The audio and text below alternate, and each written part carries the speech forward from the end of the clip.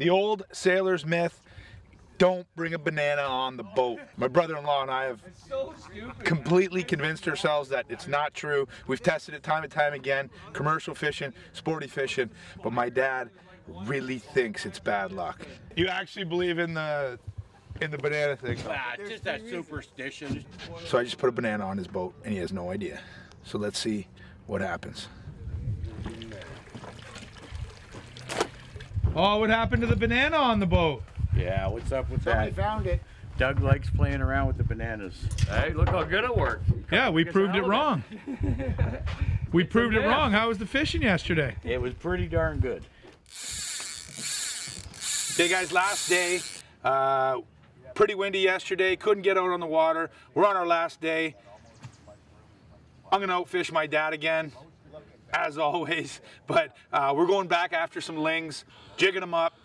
Hopefully get some halibut today. We got a couple chickens, but nothing crazy or nothing to brag about on the camera yet, but we're gonna go back out, like I said. We're gonna do some jigging, we're gonna hit some humps. We got a 20-30 mile run.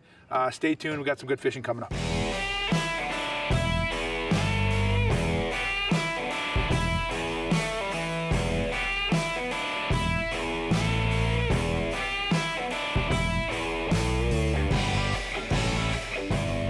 Okay, just got out here, good run out, flat calm out here. I'm pretty excited. We got another hump here. We're fishing, you know, 130 to 160 feet. Trying to stay out of those rockfish today. These lings are coming up on that hump. They're feeding on all the rockfish. We're just about ready to hit low slack tide. Any slack tide's good. As soon as that slack tide hits, these lingcod are gonna get up out of those rocks. They're gonna start cruising around. So I got my traditional Eaton white twister. This thing did wonders for me yesterday. I don't know. Gas is expensive. I'm gonna see if I can get one more on it. Here we go. Straight to the bottom. I always try to keep it vertical, especially when I'm running rubber baits. You know, back trolling a little bit. Just popping it through those rocks in that reef. Look out. Look out.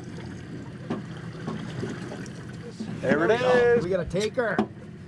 We got a taker. Oh yeah, she's a shaker. Is she a taker or a shaker? Both.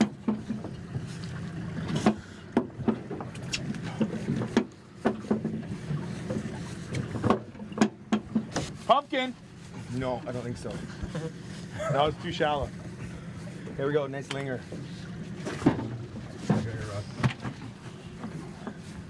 A little closer. Third one for the win. Third for the charm. First linger of the day. Attaboy, Nolan. Keep that lead down rolling. Double header. That's what we're talking about.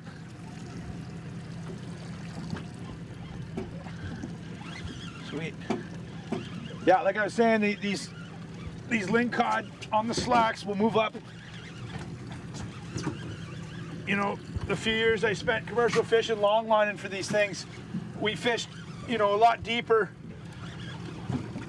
You know, 400, 500, 600, 700 feet, sand flats, and you know, big feeding grounds where we'd get a mixed bag. But when you get up into this 120-foot reefs, these humps, these lingcod are feeding on the rockfish.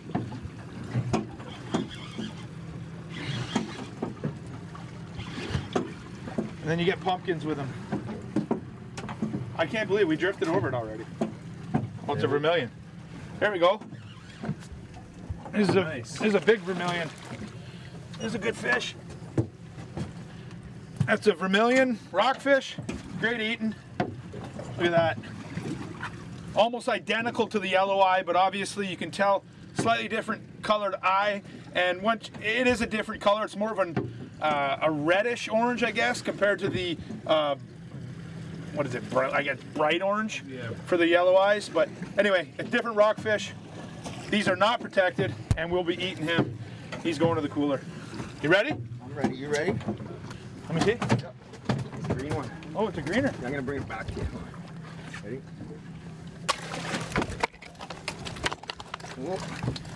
Oh, sorry.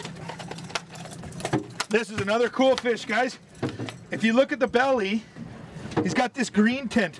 Now, depending on their diet, some of these lingcod they're not a different fish, but they actually have, whoa, we call them green lings, and they just have this green tint to them. Here, grab this. You can see, look at, you can see that green tint to them, and these are green lings. And when we cut this guy open, he actually will have that color, that fluorescent green meat. When you cook it, it goes white, but another good ling. Fish and chips. We're just drifting over this hump right now. The tide's ripping still. There it is. Right on that downswing again.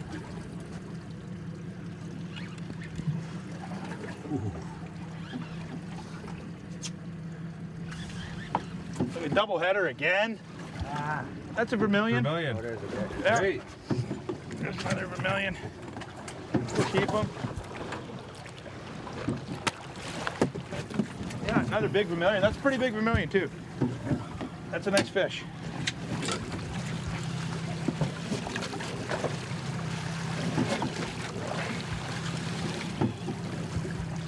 That's cool, getting a bunch of these vermilions.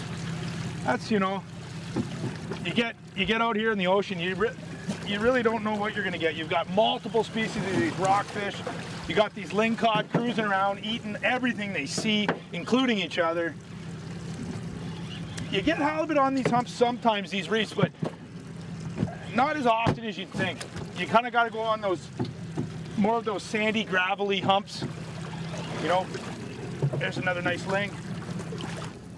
Again, good hook set. There you go. There you go. Nice. Another nice fish. Great ling. Hey, Dougie's on to one. Another nice lingcod, I think. Cabezon. Cabezon? Cabezon.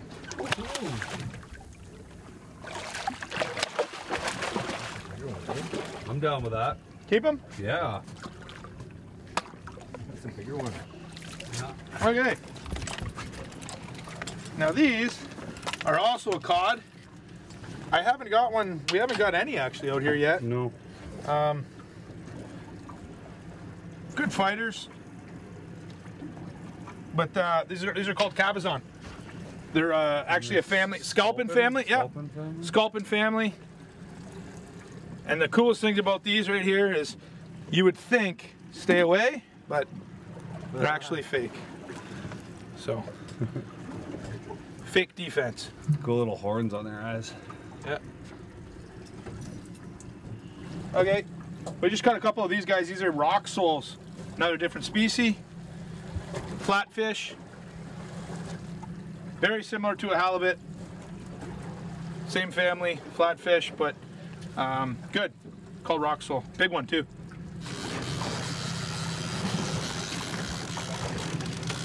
There we go. What do we got? What do we got?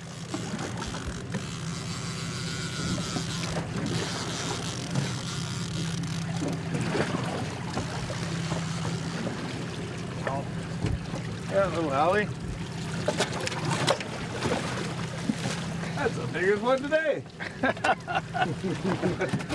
Well, it worked. Dragging that bottom, just skipping the cannonballs like we talked about. Little octopus, little bait.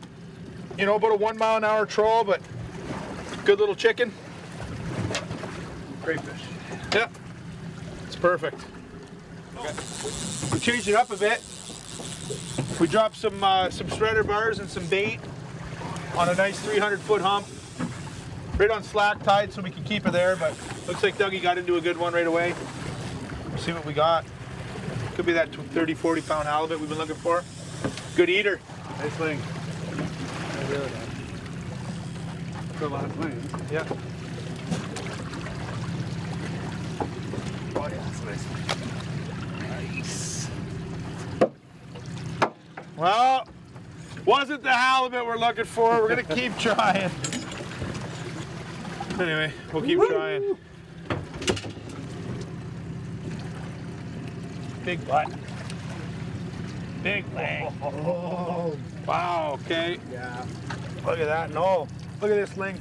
Big old ling. Bring him here, Dougie. Wow. Woo. Look at the size of this girl.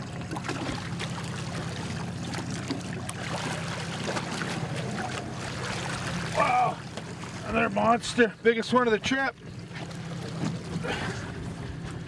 It's a nice 30-pounder probably. have a hard time getting There, we're gonna have to get her out there. Wow. Well, we're gonna end it on a good note. I'm gonna head back. Thanks again for watching. Tune in next week. Lots of good fishing. Didn't get our halibut, but you know, stuff like this is it's awesome. What a fish. We're gonna let her go. Here, come here.